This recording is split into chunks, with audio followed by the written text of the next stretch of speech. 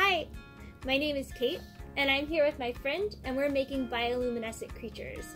A bioluminescence activity is our January SBC activity, and we're gonna learn about proximate and ultimate evolution. Like scrunch up the pipe cleaners into a ball. Okay. Maybe like make a ball and then put some tentacles coming down. Is that what you want to make? No, I was thinking... You bake it.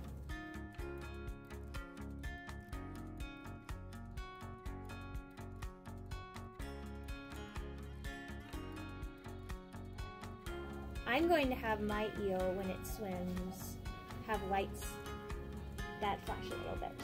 I like lights on the back. Lights on the backs? So on here, the body? No, on the tentacles. The tentacles. Here. Okay.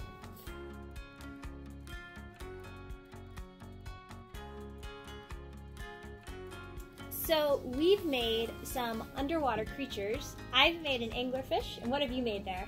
A jellyfish. We've made a jellyfish, and now we're going to make them bioluminescent using circuits.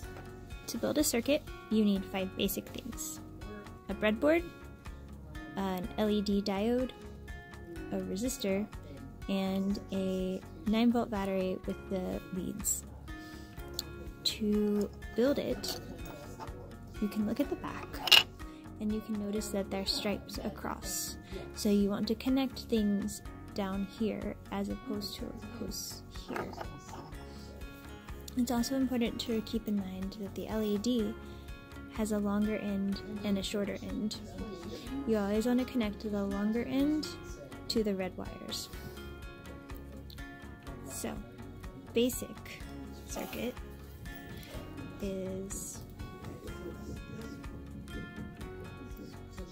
somewhere along any of these rows. And then remember, we want to have it match across and go down. So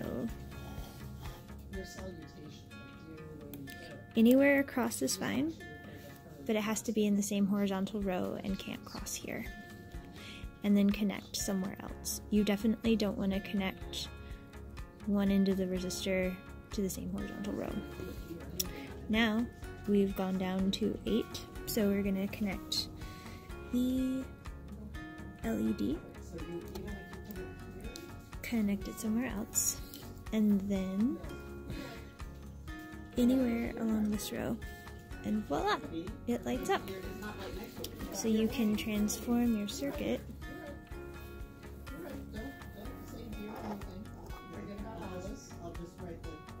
into an anglerfish.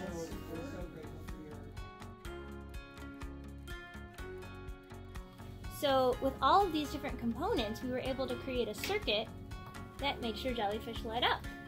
But why would a jellyfish need to light up?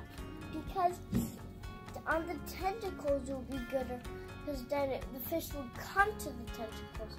Yeah, so it uses it as a way to catch prey. Yeah. So the proximate way that we made this jellyfish light up is by making the circuit. But the ultimate reason that a jellyfish might want to light up is so that it can be a predator. Yeah. Awesome.